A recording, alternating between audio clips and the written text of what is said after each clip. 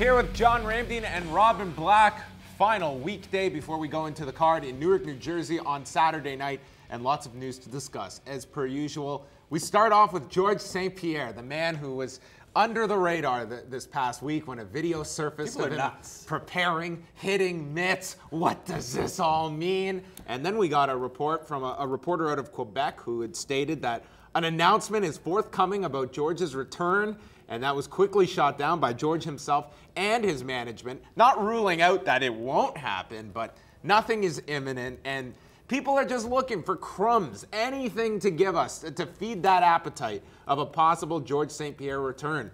People want to see this guy fight. They're just desperate to get any information they can, but I feel George is the puppet master here, and he is just watching everyone dance. This is excellent for both the fans and for George St-Pierre. It's just, you know, back in the day when George was active, people were teasing for years and years and years and years a super fight between Anderson Silva and GSP. Is it going to happen? Is it not going to happen? But people love the idea of talking about it, just like this situation right now. Is he coming back? Is he not coming back? Oh, he's been off for 2 years. How is he going to look upon his return? Is he going to get an immediate title shot against Robbie Lawler? And George, again, just sits back saying, I'm still relevant. If I want to come back into the sport, I'm going to come back at the top of the game, and chances are I'll get my title shot. And he knows the outlet of where he is going to make this announcement.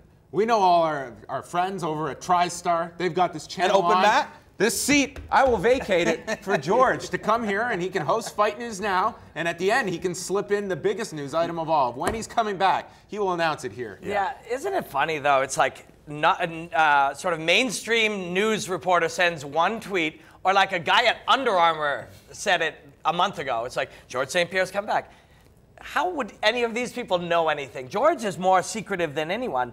I really think that he's such a success story in that he made the money that he wanted to make. He retired a champion. He avenged the losses that he had.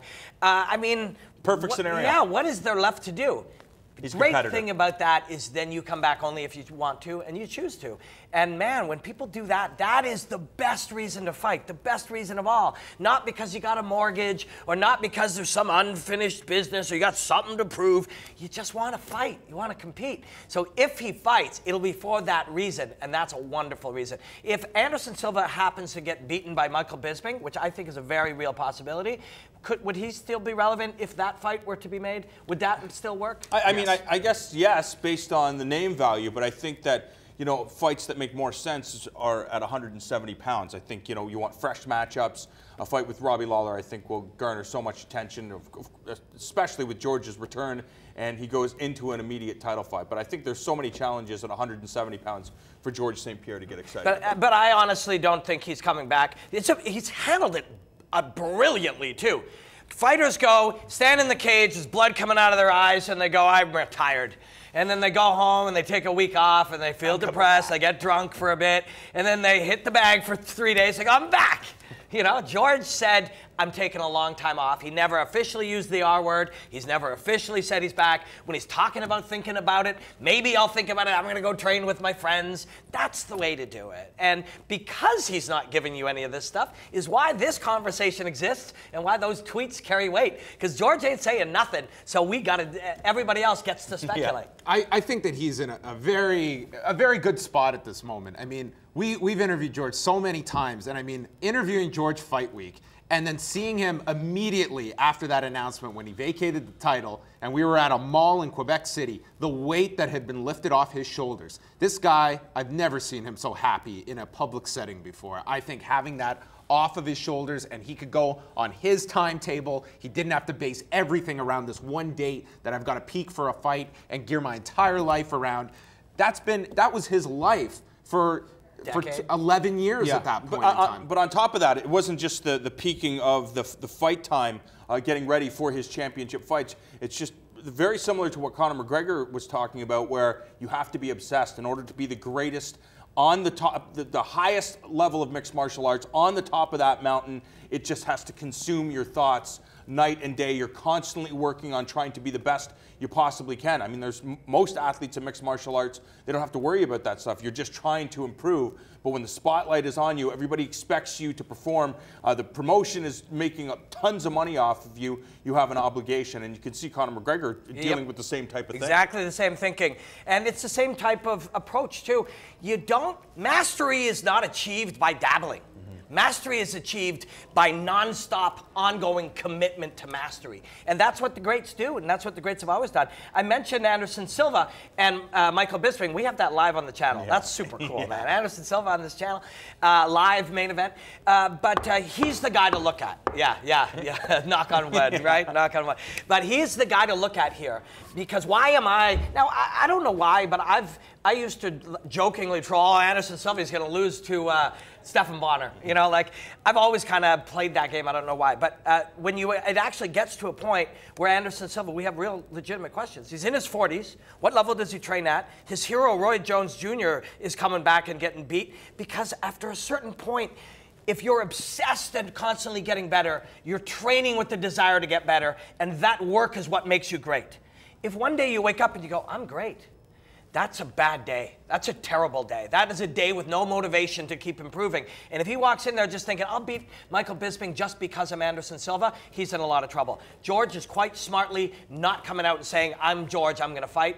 If he's going to fight, it's because he's continuing that quest for mastery. All right, Cain Velasquez, Dana White revealed that he is going to need back surgery for the reason that he was forced to pull out of the fight with Fabricio Verdum. Says it will be a relatively quick recovery of about 4 weeks.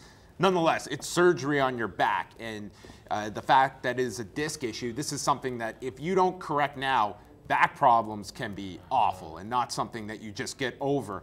I really hope that Cain Velasquez takes this time to properly rehab this injury. Will he? Yeah, he will. I mean, I think the people that are around him will ensure that, he's got money, so he can afford to take the time off. If they're dangling this idea of you fighting in May or June, I think that you're going to have someone racing to get back into the gym. You know why I don't think he will? This was like a very real loss. But the other time he lost his belt, he lost it going into a fight with a blown out knee. And that experience, he went in and Dos Anjos caught him on top of the head and he was out. And he knew, at least he would have believed, that blown out knee was a giant responsibility for my loss. He wanted out of that fight. And he did. And the word is that he had looked at it and said, I got to step out, I got a bad knee. And I don't think anybody forced him. But there was also, it was the first ever show on Fox. So he made that choice to fight while injured and lost. And I think that lesson is going to be a powerful one. I don't think he'll make it again. Some interesting news in regards to female mixed martial arts. First of all, Amanda Nunes is going to fight Valentina Shevchenko on that loaded UFC 196 card on March the 5th. A great opportunity for Shevchenko in her second UFC fight. You knock off someone like Amanda Nunes and you've catapulted yourself in that division. And Bellator, Scott Coker telling MMAfighting.com that this year they plan to install championships at flyweight for the women as well as 145 pounds. So they're in the process now of beefing up those divisions and finding talent. But there's clearly all guns blazing now with female mixed martial arts and installing 2 more titles. Yeah, I mean, I think Bellator is doing what they need to do to try to garner attention, but I don't know if this is the thing that's going to do it. Right now, they're still dealing with growing pains. Like, I don't know how many people are going to be excited. I mean, we all love watching Paul Daly fight. Oh, you look at some of the most exciting fights of the last decade, that fight with him and Nick Diaz, certainly one of those fights. You know what he brings to the table, but you look at some of the other names on the card, not really the biggest names to even get the hardcore fans' attention. So I think, I'm sure they're trying to do what they can to get attention and try to create a legitimate product, but it's still going to take time. Fighting is no different than any other thing in the world. You know, when Walmart comes along, a lot of stores disappear. And fighting, there's so much fighting. We're the biggest fight consumers in the world at this desk, and the people watching Fight Network viewers are the biggest fight consumers in the world. There's so much fighting. You can either watch it, go next, done. But if you want to go back and look at some of your favorite stuff, or if you go on Fight Pass, watch old things, or consume other things, even if you watch people talk about fighting, there's not enough time left in the world to watch everything. So Bellator is in a tough spot that way. There's just not enough time left in your day to go and watch every single Bellator card. And as a result, it's a challenge for them. And you know, hey, we're going to go and really concentrate on women fighting. That's a big thing. We can tell that's a big thing. Are you a little late? Like, are all the best women in the world already in the UFC? You know, what are you going to do? Final thing involves Chael Sonnen, who's going to be part of the next season of Celebrity Apprentice with the new host, Arnold Schwarzenegger, as the original host was kind of booted out of things. But I think it's remarkable to look at the trajectory of Chael Sonnen and his post-fighting career. I mean, in mid-2014, he kind of left the sport disgraced. I mean, he was essentially told, you're not going to be licensed again to fight, left with a cloud of controversy, lost his job at Fox. And here he has, he's gone over a World Series of Fighting to stay in that realm of things in fighting, launched a podcast, got a job at ESPN. He's like a cat. Now he's on NBC. He's bulletproof. Yeah. Like, here's a guy that is just, and I think a large part of it has been, he's a very charismatic individual that transfers his star power very effectively.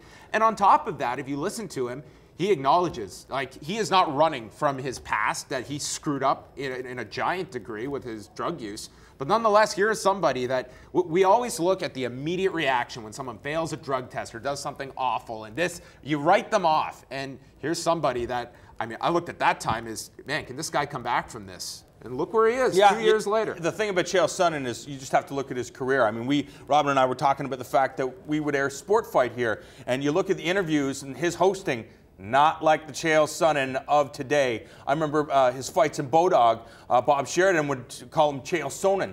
There was no correction whatsoever. Imagine if he said that now. Exactly.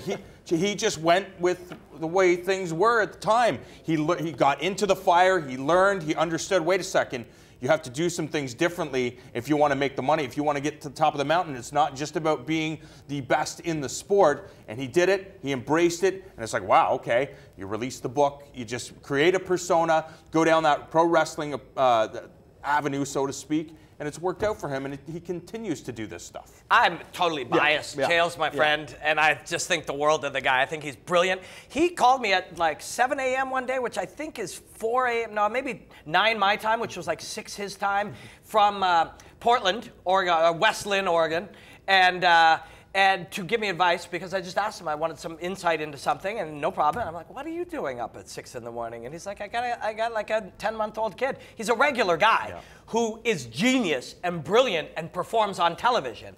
And part of performing is making some people hate you and some people love you. He does that so brilliantly. He's so highly intelligent. And you can go, and there's online odds to bet on who's going to win. Chael's winning this show. I will guarantee it right now. Not only is he winning this show, but he will come out of it as a mainstream television star. Well, I can definitely tell you, Vince Neil, he's in pretty tough, I think. I think he's going to get walloped in this particular reality show. That wraps it up for us. We will be back next week. Of course, the prelims for the Johnny Hendricks, Stephen Thompson card. They are airing exclusively in Canada on Fight Network. Tune in 8 Eastern Saturday night, February the 6th.